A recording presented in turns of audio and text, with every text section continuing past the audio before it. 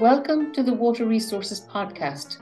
I'm your host, Bridget Scanlon, from the Bureau of Economic Geology at the University of Texas at Austin. This podcast is produced in partnership with the National Academy of Engineering. In this podcast, we discuss water challenges with leading experts. It's my pleasure to welcome Laurence Gill to the Water Resources Podcast. Laurence, thank you so much for joining me today. And Laurence is a professor in environmental engineering in the School of Engineering at Trinity College in Dublin. And I attended Trinity College in the late 70s where I studied geology. We're both in the museum building. He went up one stairs and I went up the other side to geology. So it's really fun to talk with you today about water issues in Ireland. And Laurence, maybe you can give our listeners an idea of what type of issues you will be covering today and related to your research. Yeah, thanks, Bridget. Yeah, so I describe myself as an environmental engineer, which I think kind of means I get involved in quite a lot of different research projects. Certainly since I started in academia, I've had quite a sort of omnivorous diet, looking at both air pollution, water pollution, hydrology, hydrogeology type aspects. I suppose my research tends to focus more on field studies where we collect instruments and collect a lot of data in the field. And then we obviously bring samples back to the lab, analyze them, and then we develop a lot of mathematical models as well, which we then use to get further insights into the processes. I suppose my career for the first 7 or 8 years, I worked in industry in the UK designing wastewater treatment processes. So that's what my background was when I first moved into academia. But through the study of more diffuse sources of contaminants, particularly septic tanks in catchments, rural catchments, I soon got more interested in how the contaminants move through the soil down into the aquifers, got more involved in hydrogeology, groundwater engineering, etc. And I've moved in, I suppose, quite a few different directions en route through academia, so just following different interests, I guess. Yeah, well, thanks. I really enjoyed reading many of your papers, and particularly enjoyed the papers on air quality and whether you should ride your bike or you'd be exposed to more pollutants or take the bus and all of those practical aspects, and really fun. But today we're going to focus on water issues, and I'd like to talk about water pollution and linkage to agricultural sector and wastewater management. You mentioned septic tanks. Also flooding issues, which are a big issue for Ireland, and linkages between water and energy. And lastly, but not least, is to discuss how you've been able to link science with the arts through your music and that program, which is fascinating. So I guess first, let's talk a little bit about the general background of water issues in Ireland. I mean, most people think it's a pretty wet country. It just seems to never stop raining. And people ask me when they should go to Ireland. I said, well, you never know. You've just experienced a month of fairly dry weather, and today it's lashing rain, you said. It certainly is, yeah. But yeah, I mean, the whole of June was incredible. I think there's barely a drop of rain, but now it's making up for it today. I can tell you that. And so a lot of, when I look up background information, I mean, 85,000 kilometers of mapped rivers, 12,000 lakes, and most people use surface water as their source of drinking water, 80% of the population, I think, and 20% on groundwater. So when I was doing my studies in the US early on, I studied karst hydrology, and that's water in limestones and stuff, because I thought I would go back to Ireland at that point, and 40% of Ireland is karst systems. So looking at the Environmental Protection Agency reports about water quality issues, they mentioned that about 40% of the river sites have high nitrogen levels, and rivers and groundwater and estuaries in the southeastern part of Ireland are under high pressure from intensive agriculture. Maybe you can describe that a little bit, Laurence. Yeah, so I suppose to give this sort of background to some of the legislation in Ireland, as part of the EU, we're very much working to something known as the Water Framework Directive, which came into force in 2000, and basically what it was asking was that all EU countries, that every river, lake, transitional water, estuaries, and groundwater should get to what is known as a good status. That's good ecological status and good chemical status by the year 2027, which seemed quite a long way away in 2000, but of course that's just around the corner now. And as you mentioned, in Ireland, for example, in terms of the water and the rivers, still 40% of the rivers are less than good status, and we've only got a few years to go. So, realistically, it's not going to happen at all the water source, all the water bodies are going to get to good status. But there's been this kind of structured approach, setting up river basin management plans on these 6-year cycles to try to target sources of pollution and improve the status. I mean, a lot of the focus has been on nutrients, and a lot of, really, the majority, I believe, of the nutrients going into the aquatic environment is coming from diffuse sources of agriculture. So agriculture is it's a big industry in Ireland. I suppose one of the things that differentiates Ireland from many other EU countries is we don't have this legacy of heavy industrial pollution that a lot of countries like UK or Germany, for example, have. So that there's not, from a research perspective, there's not much to study from that perspective, but it's much more, my focus and a lot of other researchers here is on the more diffuse sources of pollution from human wastewater treatment plants as well, but particularly from agriculture, and whether it's from fertilizers being put onto the land or from animals on the land and their feces, etc. Right. And so when I was looking at the European Water Framework Directive, it said good status in terms of ecological status and water quality. It doesn't mention water quantity. I didn't see mention of water quantity, but do they consider, water scarcity issues also, or? They certainly do things like, from a groundwater, I work quite a lot on groundwater fed ecosystems like wetlands and fens, turlocks, etc. And from that perspective, the quantity is certainly taken into account. That's keeping the ecosystem alive.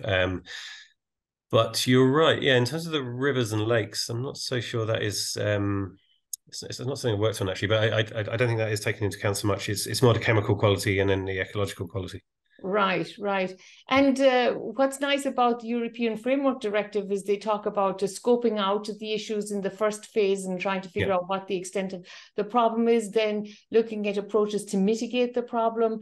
And then the third phase is evaluating the success of those strategies. I think that's a really nice, logical step-by-step approach then to evaluate these problems. So you mentioned, the linkage between nutrients and nitrogen and phosphorus issues in the surface water and groundwater, and primarily sourced from agriculture. But looking at the exports from Ireland, 12 billion, I think, in 2020 or 2020, 80% of those exports are agricultural products. And it's interesting that, so that's like almost 10 billion is agricultural products. And as you say, we're not a big industrial country. And interesting also is that 3.5 billion to the UK, which is must be a little bit difficult these days with Brexit. So I assume, the farm lobby is pretty strong in Ireland. It's pretty powerful politically. And then on the agricultural side, they're promoting expansion of agriculture, food harvest program in 2020 and food wise program in 2025. So on the one hand, you have this push to expand agriculture, more intensive, more cattle, more fertilizer applications. On the other side, from the environmental point of view, then you're trying to deal with the aspect. So it seems like there's kind of a disconnect there in what's being promoted from the agricultural side and then what you're trying to deal with on the environmental side.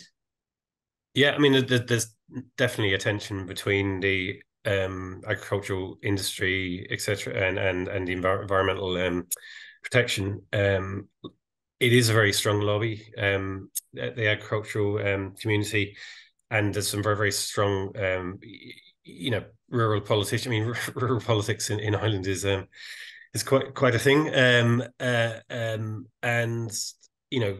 as I work a lot on these diffuse sources of pollution, there's quite.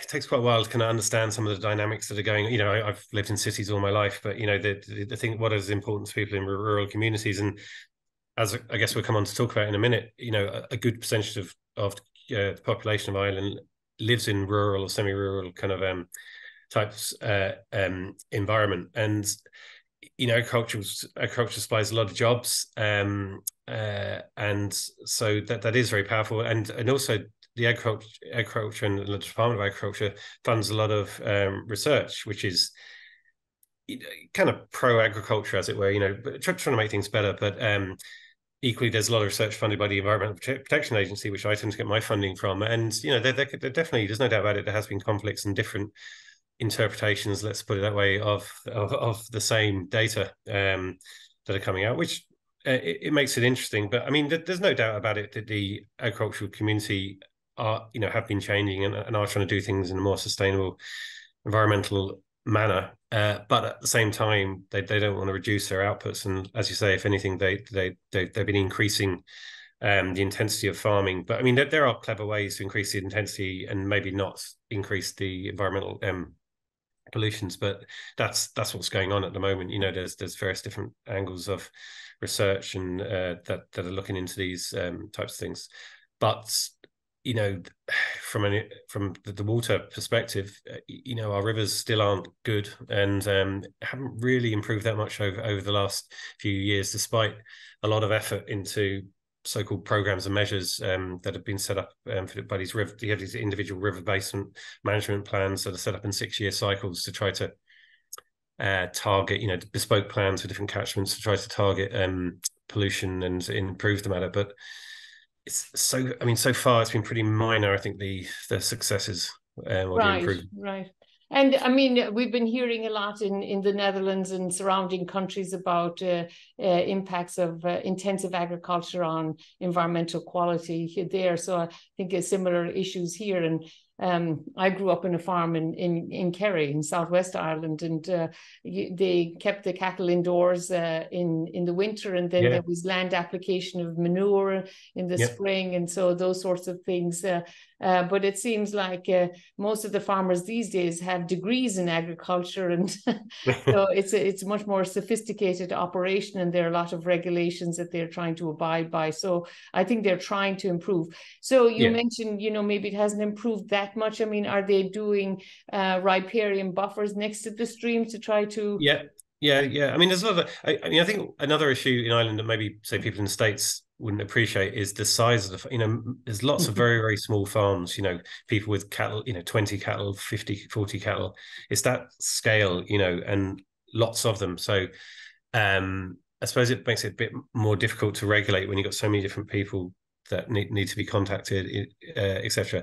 But as the younger generation are coming through, there's no doubt about it. They're much more environmentally focused, etc. And riparian buffer strips are a big tool that's been introduced with various degrees of success, etc.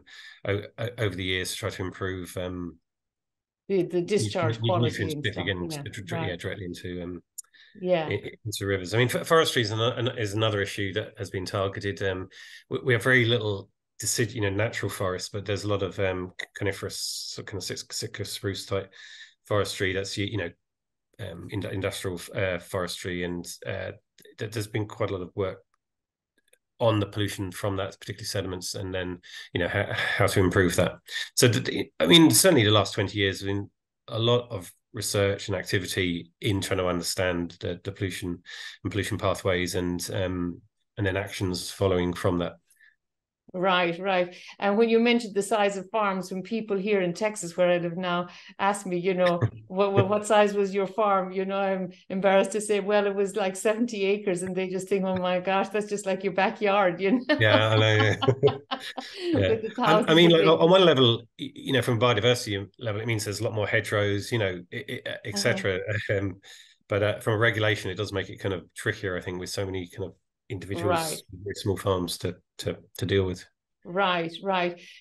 So another aspect of pollution that you do a lot of, and which benefited and leveraged from your work in the UK, your early career there, is looking at wastewater. And I guess considering the population of the Republic, about 5 million, and maybe another 2 million from Northern Ireland, much of the area being rural, you mentioned earlier that a third of the people rely on on-site wastewater treatment. And the centralized water treatment is mostly secondary treatment, but then the on-site treatment and how well that works and what that is contributing to to water quality. Maybe you can describe that a little bit. I think Ireland was fined by the EU for E. coli early on, for some of their discharges and stuff. So maybe you can describe that a little bit, Laurence.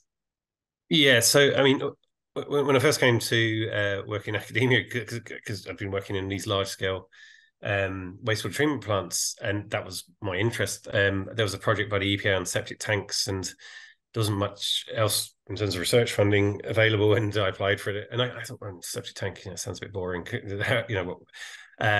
but actually, the more you get into it, how the effluent goes down through the soil, through the unsaturated zone down into the groundwater. I mean, it just opened up this whole world of interest, etc. And so I mean, Ireland is incredible in terms of the geology, the diversity of the geology, and the soils, due to previous periods of glaciation, etc. So it's just endless, the sort of fascination in terms of the different permutations of what can happen. But about 1/3 of the population in Ireland uses some form of on-site wastewater treatment, and the majority of those, probably 85%, is a septic tank, and then the effluent goes into the grounds. And so I spend a lot of time researching how it should go into the ground, how it should be spread out evenly for different soil types, such that as it percolates down through the soil, you get treatment of potentially pathogenic bacteria and nutrients, etc. And also trying to minimize greenhouse gas emissions is something we've been looking at a lot more recently, looking particularly more at the microbial diversity of what's going on in the soil and how we can kind of tweak that to minimize greenhouse gas emissions and also optimize the pollutant removal capacity of soils. So there's a couple of issues. One of the main issues really in Ireland is low permeability subsoils, particularly up in the northern half of the country. So the last period of glaciation left kind of heavy boulder clay across a lot of the country, which is very, very low permeability. So what that means is a lot of this land can't even take the rainfall, let alone this additional wastewater that's been discharged into it. So it means a lot of the effluent, go through very shallow pathways, probably directly into little streams into watercourses without being treated. I mean, the soil itself, if you get unsaturated, 1 meter of unsaturated soil, which with reasonable permeability, it can be, really excellent treatment medium. So if it's done correctly, it's a very effective, very sustainable form of sanitation. But in low permeability scenarios, we have to sort of rethink it. We've been doing a lot of work recently trying to enhance evapotranspiration using like willow trees, for example, as a concept to lower the load on the soil. And then in some other parts of the country, we got too fast, percolating down in the southeast, it's potentially too fast, and that can lead to particularly things like nitrate pollutions in the groundwater underneath. So on-site, I sort of ignored it, I guess, when I was younger, but I mean, it's estimated about 3 billion people on the planet use some form of on-site sanitation.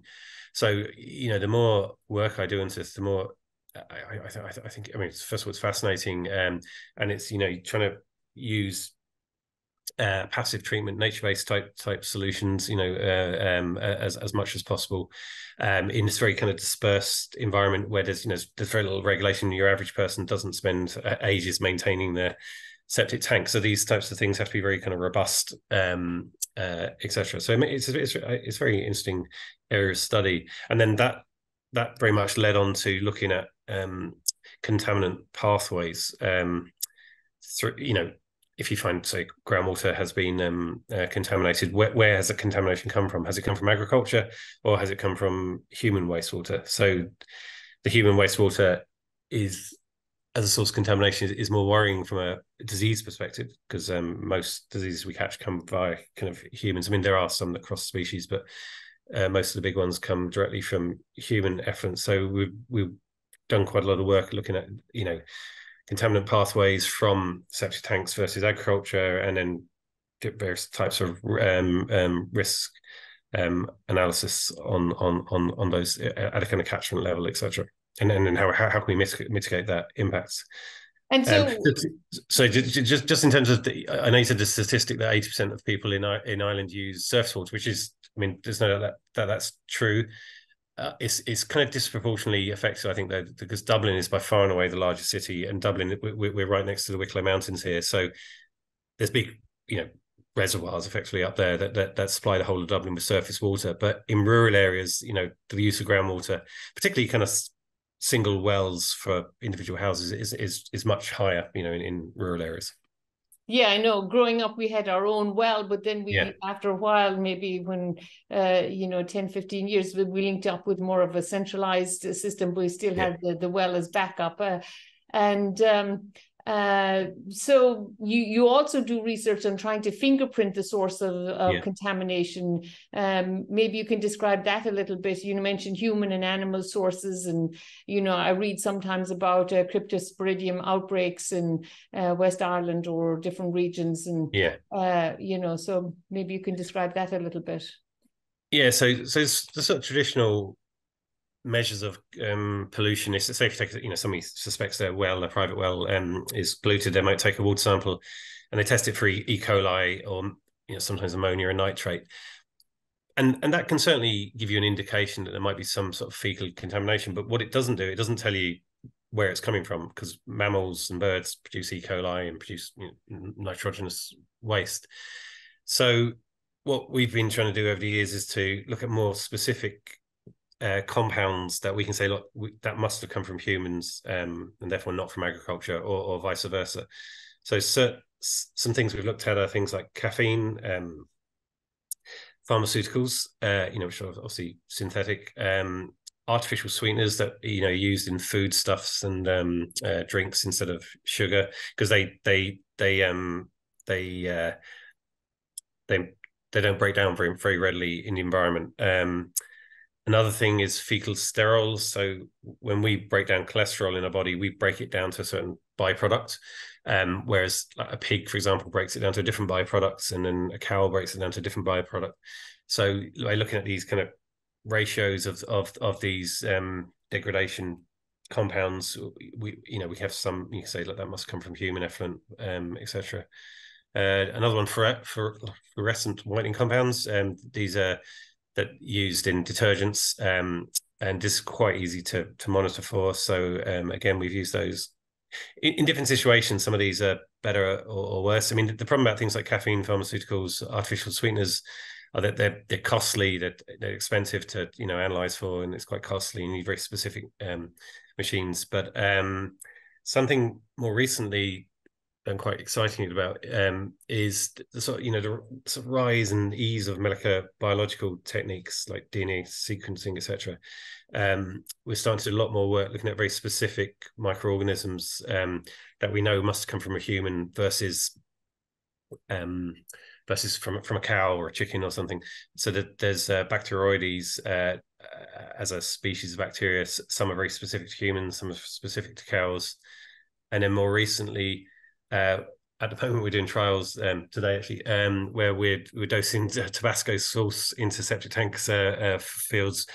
So when you eat peppers, there's a virus called pepper motile virus that infects peppers, normal peppers that we eat, and it's totally harmless to humans, but it goes through us. And so we're starting to use this as a tracer. So if you pick up the pepper, it must come from some sort of human food source, etc. And the aim is to see how, when it goes down through the soil, does it get bound up in the soil, or is it more mobile and makes its way down into the groundwater, etc. And then we hope maybe you can use that as some form of tracer. So we do a lot of research on this type of aspects. Specific compounds, how do they break down as they're coming down through the soil? How persistent are they in relation to maybe more pathogenic forms of pathogenic organisms that we're really worried about? Right. Yeah. Impacting well. It's funny, people ask, do you drink coffee or not? But maybe even without explicitly drinking coffee, maybe drinking it in the water, and you were getting the caffeine in the water. So that's extremely interesting, because in order to treat the problem or deal with the problem, then it's important to understand the source. And then it may be that your septic tank is too close to your well, or maybe need to be locate the well in a different place to avoid the pollution. You mentioned earlier, the water governance aspects, and the European Union and the Water Framework Directive that was established in about 2000. And then the Irish Environmental Protection Agency was created in the early 90s, 93, after passing the Act in 92. And so, and then also Irish Water was created in 2013, Uisce Éireann. And then at that time period, they were talking about charging for water.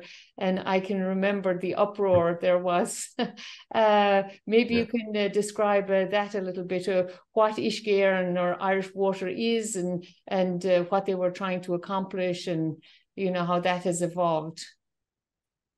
Yeah, so it seemed like a good idea at the time. Every county, local authority had their own. They dealt with their own wastewater and drinking water. So they had their own engineers and etc. dealing with that. And some of these counties are very small by international standards. So I think it made sense to get to centralize this expertise, etc., to take over the running of the centralized water and wastewater treatment works. And when it was set up, the idea was to charge people, for water, as happens in most other countries, really. And in the urban areas, I went around putting in water meters, which again, seemed like a very sensible thing to do, to be able to quantify how much water people use, and then one of the key things was to be able to identify leaks and then to notify people, well, either Irish Water themselves to know about the leaks, or to identify, tell people on their land, in their property, that there's a leak and can you do something about it? But it was, I think it's fair to say, it was kind of poorly introduced, in that it was just seen as an additional tax. It was an additional tax. There was no. It was extra money people would have to spend on water without seeing the benefit on the other side. Because we all pay for water. Obviously, we pay via central taxation, but it's not a direct cost. And so I think about 6 months, 9 months, they did charge for water, but there's marches, demonstrations, all and it was very contentious. And in the end, they rolled back on it. And so we have Irish Water, and we have all the water meters, which are still being read, which are very useful from a data perspective, but we're not getting charged directly for water.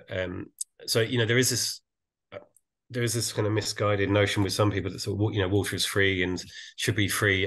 It's not free. There's a massive infrastructure to produce water coming into your tap, and also, just as important, more importantly from my perspective, the wastewater side. When you flush your toilet, how it gets treated, etc. And that wasn't sold that wasn't explained very well, I don't think, at all at the time.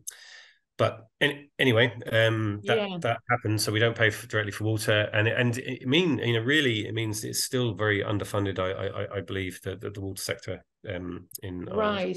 Yeah, I was looking up some of the aspects related to that, and it seemed like they were going to provide about a certain baseline amount for free, 80 litres per day for free per person. That would be 20 gallons per day. And then above that, then they would be charging maybe 0.5 cents per litre or 2 cents per gallon, you know. But I do remember that one of my siblings in Wicklow installed a well at that time because she had a fairly large family, and so was concerned that you know, all the showers, etc. You know, so it was an interesting time. But it's nice that you have the legacy now of all these water meters, and then you can quantify how much water people are using and changes in demand, and so that's important data to have. So and I mean, it also, I mean, at the time there was a lot of debates about rural versus urban living, because, you know, people with centralized facilities would have to pay for water, whereas people in the country, like you say, with wells didn't. And then there's other debates about, oh, how much money people were spending on roads versus. So it opened up a whole kind of can of worms in the country, really, about, you know, proportionality of taxation. What do we pay for, and, you know, when we live in different places. So yeah, it was quite contentious, and it's interesting. I mean, like, for example, in Denmark, if you live in the country, say you have a septic tank, you have to pay a fee to the government tax to discharge your effluent into the soil, because it's deemed as a, you know, a form of potential pollution, and that led to a lot of people just designing closed basin evapotranspiration willow treatment systems, and not from not from the perspective that that we have, where we have low permeability soils and it won't work, but that they did it from a financial perspective, so they argue, well, there's no discharge into the soil, whereas now we're using these types of basins to in areas where the soil is too low permeability to take the effluent. Yeah, I mean, there's a lot of discussion these days about social vulnerability and water access, and water being a basic human right. And we had a National Academy discussion maybe about a year ago, and they were pushing forward Ireland having free water being a very advanced. Yeah, I mean, I 100%, you know, of course, it is definitely a human right, and you know, I think South Africa was one of the first countries that introduced this, you know, this certain amount for free, and then this kind of rising scale, you know, as you use more and more, you get charged proportion, and you know, of course, you don't want people cutting back on the amount of water they use from a health perspective, but at the same time, you know, you want people to feel that you can't just leave taps running non-stop and it doesn't matter. So that I think there's a balance there somewhere. Right. So we've talked a lot about water quality issues and linkages to agriculture and wastewater and on-site wastewater treatment systems. But another big issue in Ireland in terms of water is flooding. I mean, everybody thinks of Ireland as being a very wet country, and that's why it's so green. But one of the issues with that then is flooding. And I was just looking at the Irish Times, and they said one of the headlines just recently was Tralee hit by biblical flash flooding a few weeks ago in June, and then, you know, various years where you had a lot of flooding. Maybe you can describe that a little bit, Laurence, and what they are doing to try to alleviate some of these issues. Yeah, so I mean, it seems, I guess, alongside a lot of other places in Europe and probably the world, that the frequency of severe flooding is increasing, and, you know, this has been attributed to changes in the climate, etc. So I guess in Ireland, the two main sources of flooding is fluvial flooding, particularly from some of these very low permeability type catchments, very fast runoff off the soils. That's probably what was going on down in Tralee. And then groundwater flooding, which is something I work on a lot. So again, kind of sort of legacy for me from working in industry in the UK. I used to do a lot of modeling of sewer networks. When I first came here, one of the academics here was working on karst systems, and we had this idea that we could model these underground conduits using the same principles as pipe networks, because unlike most kind of groundwater systems, you get turbulent flow through these pipes. So I started to work on mathematical modeling of some of these systems that are out in the West. So we have karst, as you say, across probably half the country, but some of the more recognizable areas of karst are certainly in the West. A lot of our karst is underlain by is lowland karst and underlain by quite heavy deposits of soil. So it's not maybe as spectacular as some places you might see in Europe or America. But we do have places like the Burren, which are, you have the more kind of classical karst scenery. But the lowland nature of a lot of our karst systems means that we do get quite a lot of groundwater flooding, where the water level come to the surface from these karst systems and flood the lands. Now the flooding, the speed of flooding is much slower. The rise, if you like, of the floodwaters is much lower than the sort of more fluvial flash floods that you get, but it hangs around a lot longer. So from a kind of damage perspective, it's more insidious, I guess. So in quite a lot of karst areas, due to this lowland nature, we have these lakes, these ephemeral lakes, which are known as turlock. So turlock in Irish means dry lake. So in the summertime, it's like a field, like an empty kind of bowl of field, and cattle graze on it, etc. But then in the wintertime, the system underneath becomes overpressurized, if you like, and surcharges up into the basin and creates these lakes known as turlocks, and these things bounce up and down according to the rainfall. And when we first started doing this, we were looking at the ecology, because you get very unique vegetation that can sort of tolerate these fluctuating conditions, flooding conditions. But of course, under really extreme rainfalls, everybody knows where these turlocks are, and you wouldn't build a house in the middle of a turlock because it would flood every year. But in extreme conditions, these go beyond their normal boundaries and create groundwater flooding. And this seems to have been getting worse over the last 20 or 30 years in some areas. So there's a particular area in South Galway with some very big conduits underneath the ground, very big cave systems, and many turlocks at the surface that we've been studying for. Well, I've been studying for 20 years, but it's been going a long time, and we're using these models that we've developed now to develop flood alleviation systems. So once you get to certain levels, having these overland bypass channels that take the water down to the sea more quickly to sort of take the top off the flood, such that the area isn't flooded for sort of 2 months at a time.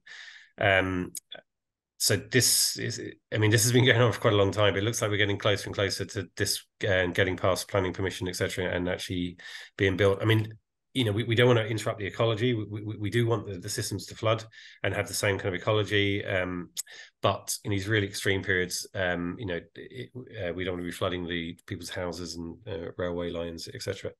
So it's a very interesting project. And then there's all issues about taking floodwaters directly down into the bay and how that impacts on the aquatic life in the marine. So trying to we're having to model the marine environment as well. So it's all very interesting.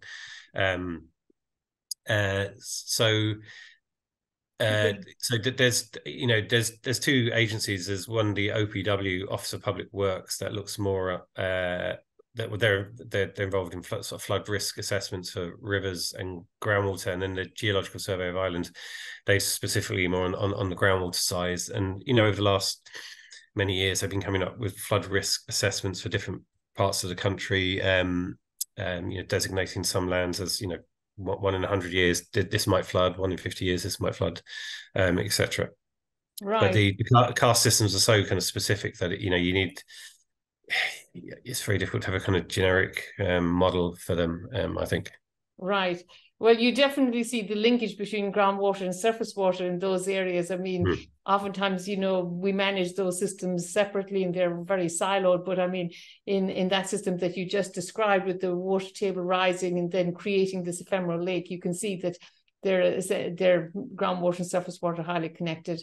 And then with the karst system, it's kind of like an underground river system. And so it's easiest for people to understand how groundwater is somewhat similar to surface water. So these are nice examples. And yes, I mean, it's nice that you're maintaining the ecosystems and stuff, but then also dealing with the excessive flooding and trying to drain that off, and then considering potential impacts on the coastal waters. So there's a lot of discussion these days on energy issues in Europe, and with the war in Ukraine and shortages and all of that sort of thing. But in Ireland, you were describing some of the linkages between groundwater and energy with the example in Trinity of those heat pump wells that are installed in front of the museum building. Maybe you can describe that a little bit, Laurence. Yeah, so I mean, in terms of, say, the push for renewable energy here, I mean, the main thing has been wind energy over the last 20 years.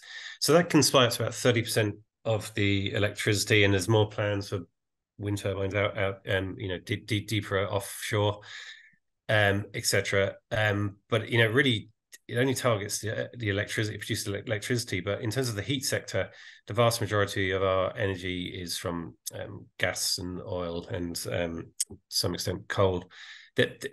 We used to burn some peats as well, which I guess we can come on to in a minute, but that's been phased out. So there's a sort of nascent interest that's now building in terms of geothermal energy in Ireland, which I'm starting to get very interested in, and as are others. I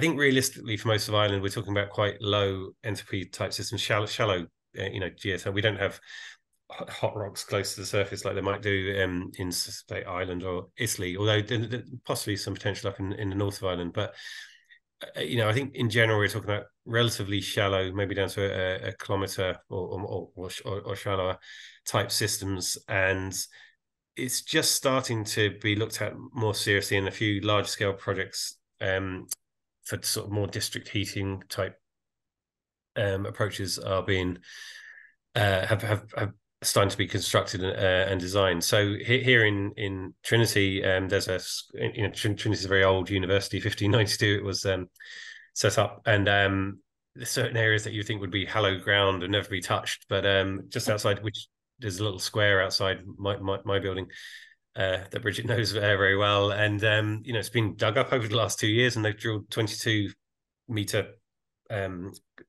wells, geothermal wells, down to 180 meters, and then these are now going to be heating two big accommodation blocks, old accommodation blocks. They've only just been switched on literally a few weeks ago, even in the summer, so we haven't really tested them yet. But that's the idea. So it's great, we get some data, and I'm interested in sort of modelling the groundwater side of that, and also in the more kind of suburban areas we've got tight amount of land. Can we realistically use some of these shallow geothermal type ground source heat pumps as a concept? I mean, there's quite a few people use them out in more rural locations where they have bigger gardens or areas, etc. But it's something I think there's going to be an increasing amount of activity in the next few years. Right. And so maybe you can describe that a little bit. I mean, so is it a closed loop system in Trinity then that's planned, and do they put the water underground then, and then the ground heated in the winter then, and then circulated in the buildings then to heat the buildings in the winter?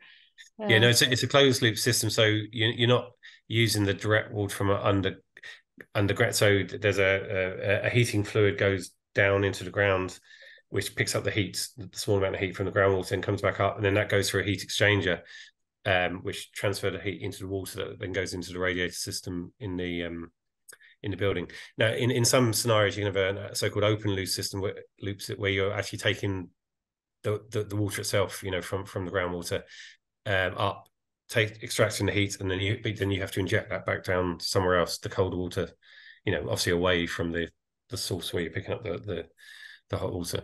So it depends on the nature of the groundwater as to which is more effective, and which should be used, I think. And theoretically, you could use that also for air conditioning if it gets too hot in the summer. Is that correct? Yeah.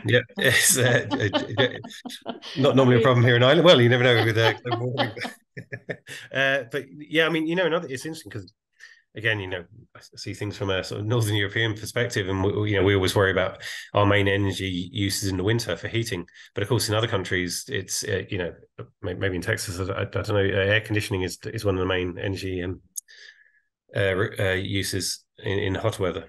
Right, right.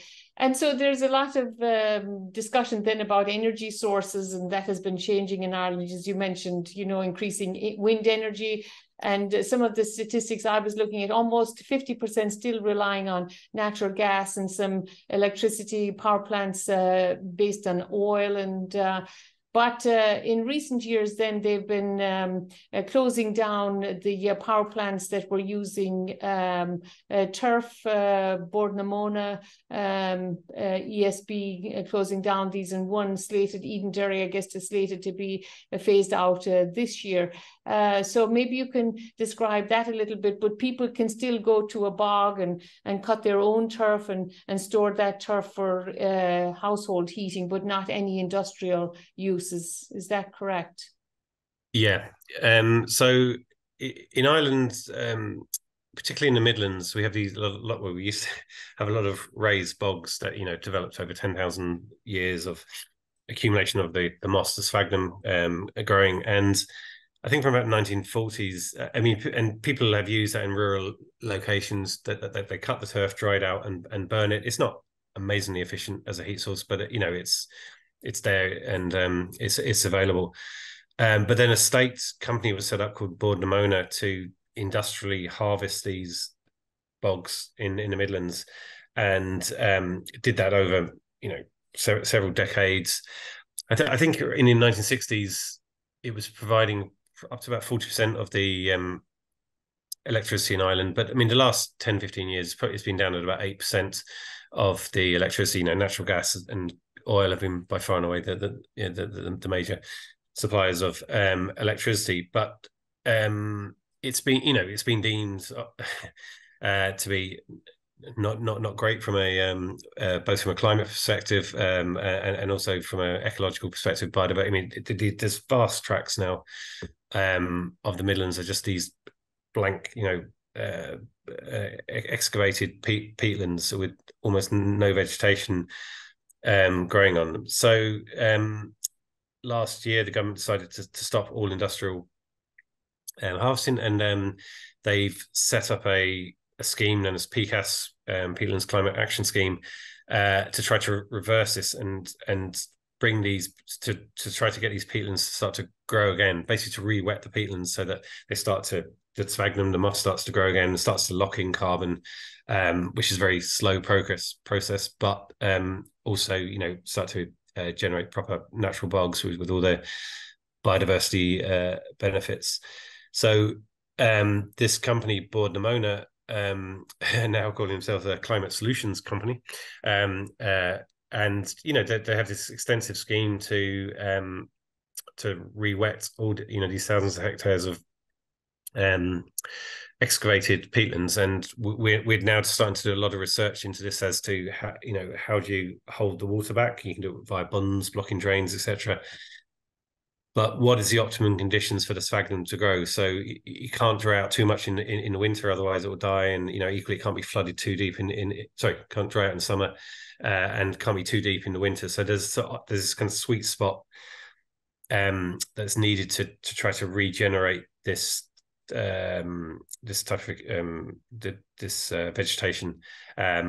Once it gets established, it, to an extent, creates its own kind of micro hydrology. But in the first 10 to 20 years, it's going to be tricky to get this sphagnum to grow. So I work a lot on this kind of eco hydrology, and it's very interesting. Trying to get the right hydrological conditions, and then trying to model what's going on, and then tweaking it, etc., tweaking the different levels to try to optimize this. And does this provide work also for some of the people that are working in the local community? So that's an interesting aspect also.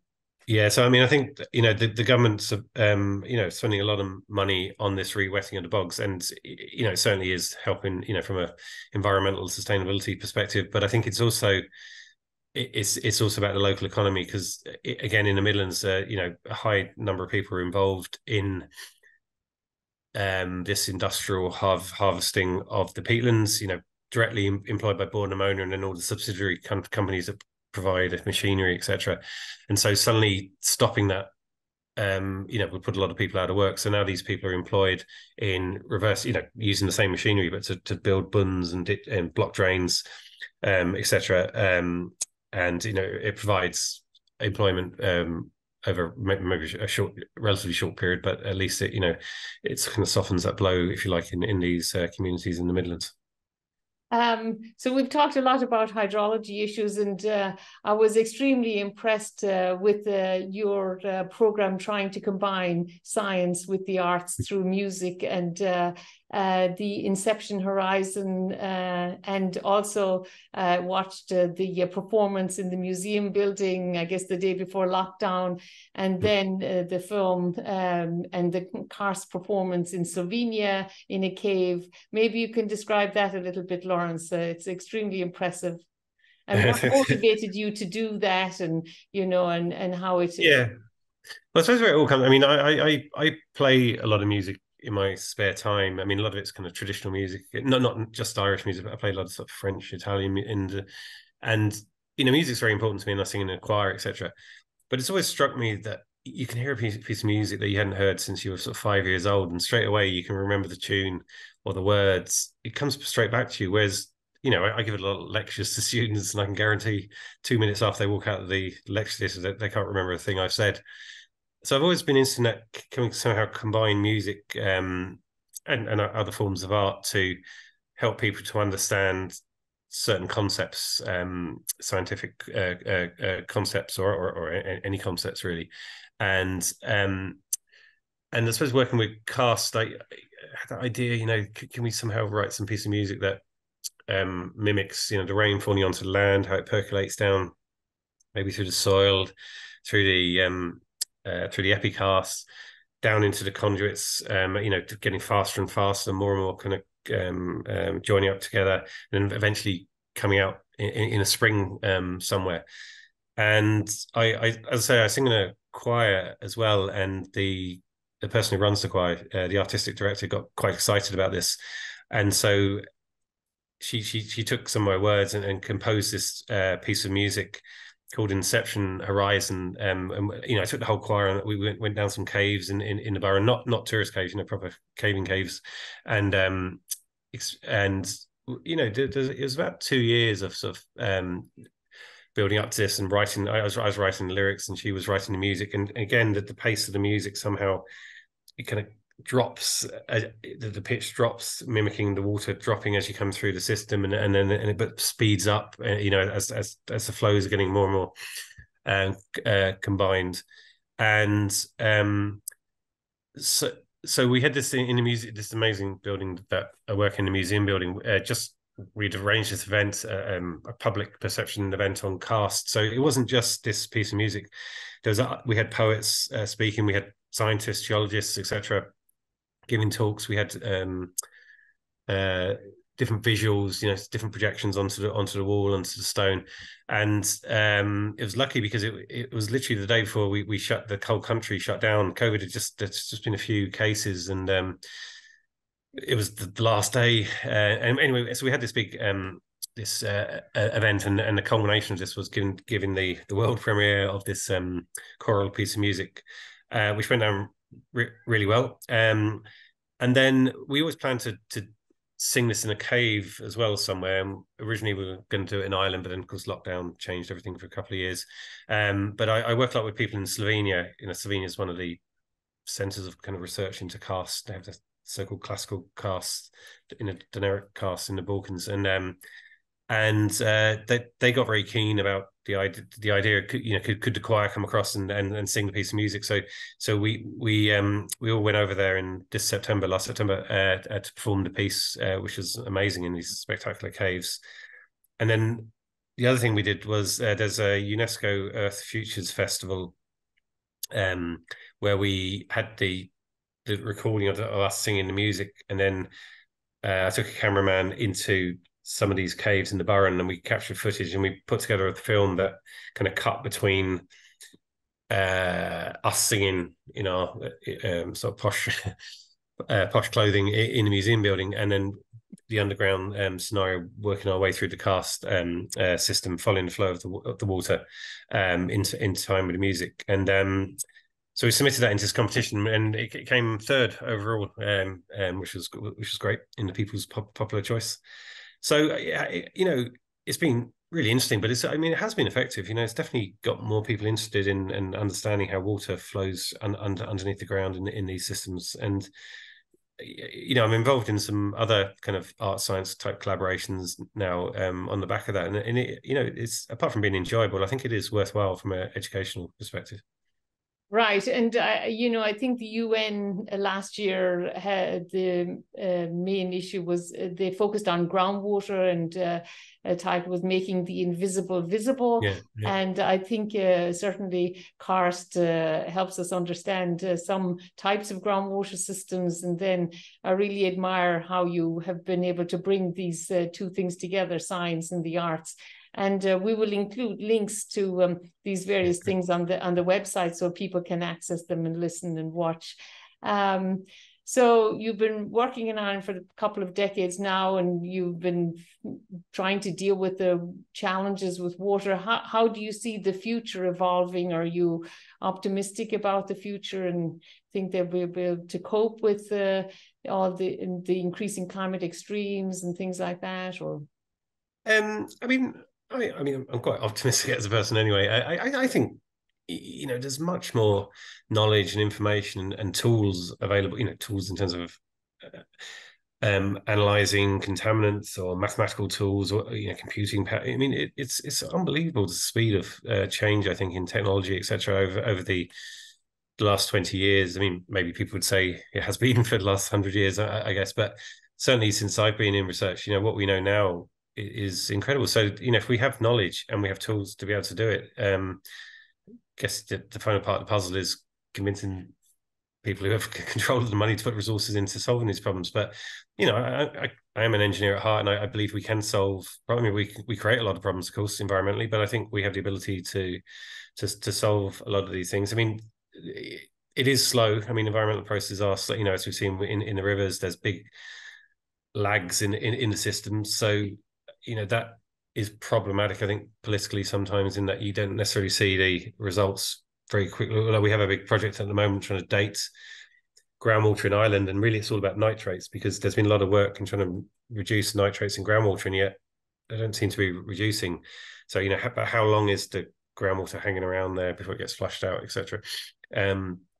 But just with the knowledge and the tool, we have much better insights than we used to, and also the more you know, the more you realize you don't know, of course. So I feel fairly optimistic, but undoubtedly there's big challenges, and of course the predictions for Ireland, as a lot of places, is more intense storms in the winter and less rainfall in the summer. So you got droughts on one side and floods on the other. But once we have an awareness of that, we can try to mitigate some of the consequences of that. Well, I agree with you, and I think you use satellite data a lot for looking at the bogs and how they are changing over time. So we have a lot of new tools, and I like talking to engineers because they're solution focused, and it's not just all crises, but trying to come up with appropriate solutions. I really admire your work and appreciate all that you're doing. I look forward to visiting Trinity in August and hope we can get together. And our guest today is Laurence Gill, who is a professor in engineering at Trinity College Dublin. Thank you so much, Laurence, for discussing these issues with me. Okay, have a good day. Thanks, brilliant.